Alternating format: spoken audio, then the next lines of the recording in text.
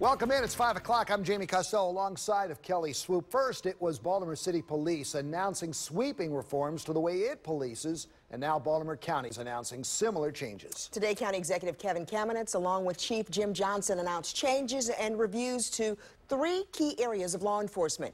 ABC 2 News' Brian Kubler here now to explain it for us.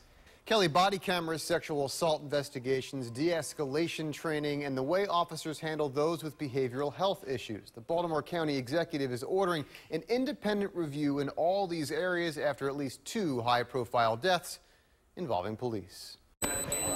First, the obvious change. Body cameras will be rolled out much faster. Instead of just 40 officers trained and outfitted per month, it will now go to 144, a full force deployment 15 months ahead of schedule.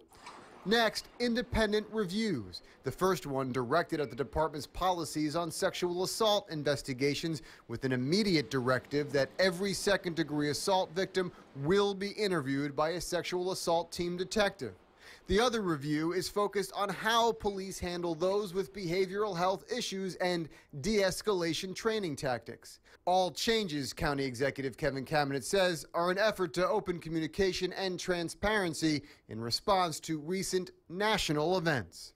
These have been very challenging times for police-community relations across the country. Anytime a citizen or a police officer dies or is injured during a confrontation, our hearts are saddened.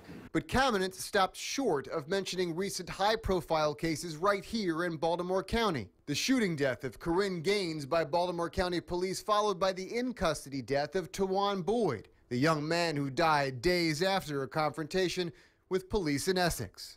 I'm not identifying specific cases, but I will tell you that there have been many incidents that have occurred over the years, both in Baltimore County and across the nation, that have required us to take this step if we really want to be the best police department we can be. Still, local lawmakers say those incidents should create pause, and that now is the perfect time for the department to look into the mirror and update policies.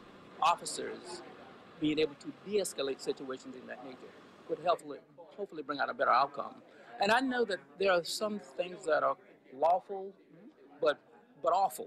And I think the Corinne Gaines situation would definitely fall into that particular category.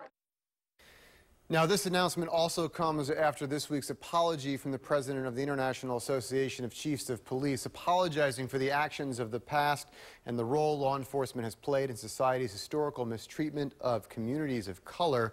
Baltimore County Police Chief Jim Johnson was at that conference in California this week, and we'll have his reaction to that apology coming up tonight on In Focus. All right.